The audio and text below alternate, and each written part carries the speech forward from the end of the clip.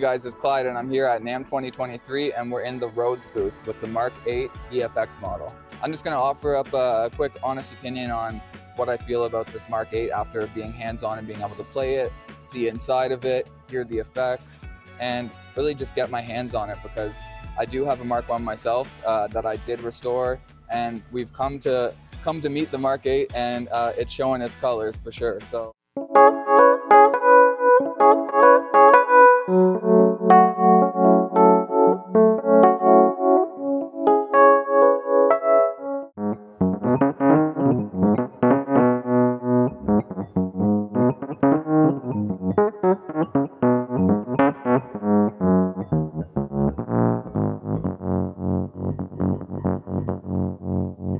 Alright guys, so one thing I forgot to mention in the video is try not to just take the Mark 8 at face value for what it is right now. I mean, it's great as it is, but they really are doing a lot behind the scenes to bring new and exciting features to current and future Rhodes owners. This includes doing MRIs on tines to see what makes a tine sing, what makes a tine a dud, and they're throwing out tons of material to make sure that only the best quality is going into each and every Rhodes Mark 8. They're also developing new ways to figure out what makes a setup on every Rhodes Mark 8 perfect, so that you can literally go through each and every note and have a perfect setup on your Mark 8. And a little insider information here, nothing is set in stone, take this with a grain of salt, but if you can take the Rhodes V8 plugin as an example for what they can do, they're testing out tons of new possibilities for features that could be implemented on the effects and the preamp in the future. Whatever they can do to bring this instrument even farther into the future and make it even more versatile. Alright, so I hope you guys enjoy this video, like and subscribe, and a big shout out to George Pettus, who absolutely shredded on the Mark 8 at the end. It was incredible.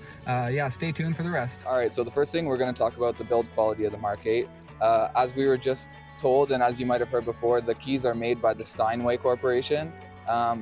The whole body, the harp inside, as we'll show on the 75 anniversary model, everything is like immaculate detail. It's an instrument that's been put together with extreme care, and you can feel it. The key bed on this piano just feels, it's definitely a big upgrade compared to my Mark 1. We'll do a quick overview of what we have here. I'm sure most of you already know what's on it, but this is the first time the EFX model has been shown in a show. So we have a compressor, a chorus, a phaser, and a delay, and they're all bucket brigade analog effects. We have the custom designed Rhodes preamp with a full analog EQ with a parametric midband, and the lovely Vary pan that we all know and love, and that's why I got the Retro Flyer preamp for my Mark 1, so I could get that nice stereo chorus. As you can see, the harp cover is painted in this beautiful khaki color, and we've got a full wood enclosure on this one. You can actually get it with the old school Tolex, or you can get it with a clear harp top.